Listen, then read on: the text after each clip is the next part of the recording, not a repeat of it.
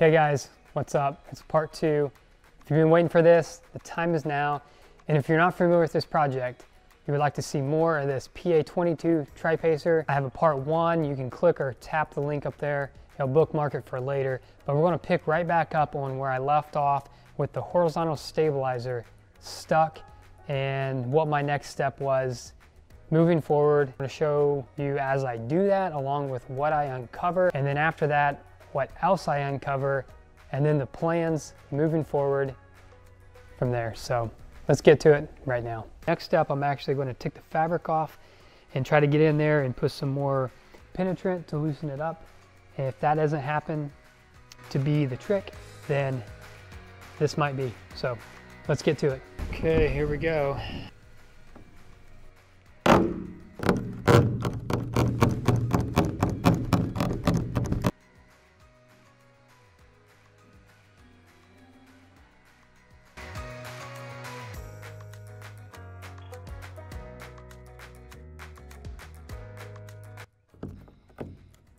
Well, the tube is looking pretty good on this side, so it's promising. I think it's just a bad fabric job.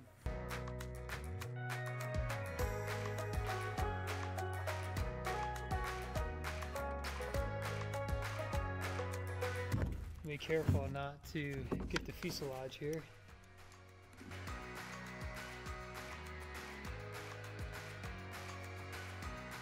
And we got some rust going on. Oh yeah, we got a rusty horizontal stabilizer.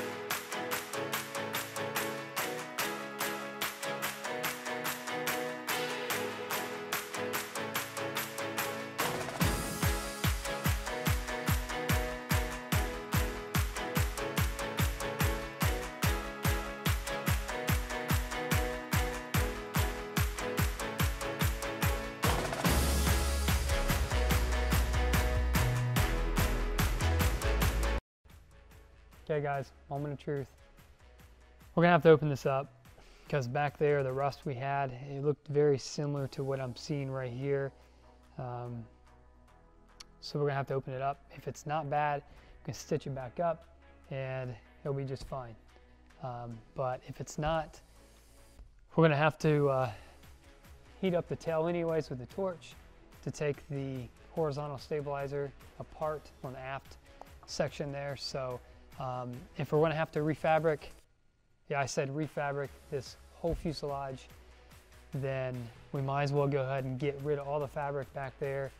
We don't have to worry about that when we torch it by putting the welding blanket and all that to protect it, to keep from the fire. So we're going to open this up.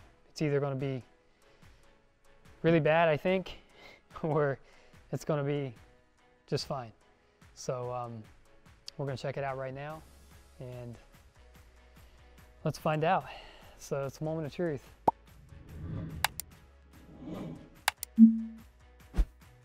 This is crazy. Never thought I would have to do this for at least a few years. Okay, I got a pretty good path there.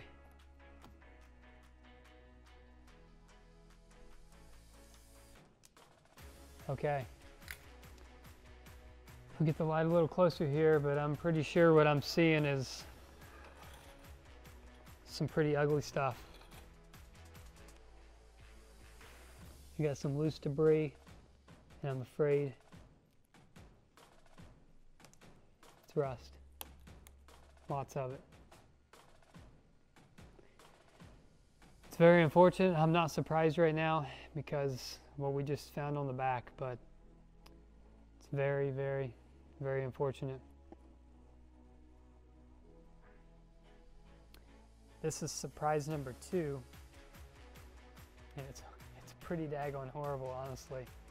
Very unfortunate. A lot of things to consider here. Rest of the evening in the next several weeks and months. So this project is officially, it's going to be 100% restoration. Okay guys, this is very unfortunate, and I already have a J3 project up here you can see hanging on the wall. It's a 1939 restoration J3 project that I've had for some time, and I'm actually looking to get back on that here soon, but I can't have two. I decided I just can't have 2 restoration projects at the same time. So unfortunately, I'm going to have to start looking for something else. I want a 4-place STOL style aircraft, something fairly capable of short field takeoff or landing, and I've decided to start looking, and I do have a specific aircraft that I have my eye on in hopes that I can actually get that aircraft sometime later this year. So if you're interested in seeing some Piper J3 restoration, building some wings, I've decided to actually start sharing some of that with you. That'll be later this summer. I'll be getting into that. Okay guys, so this has been pretty hard. It's been pretty tough. Very unfortunate that this multiple surprises came up like this, but definitely more mechanical videos coming up, and J3 stuff will be coming up more and more. I'll be sharing some of that later this year, my projects on the J3. If you're interested in that, definitely keep an eye out. But until next time, be safe and be blessed. I'll see you in the next one. Later.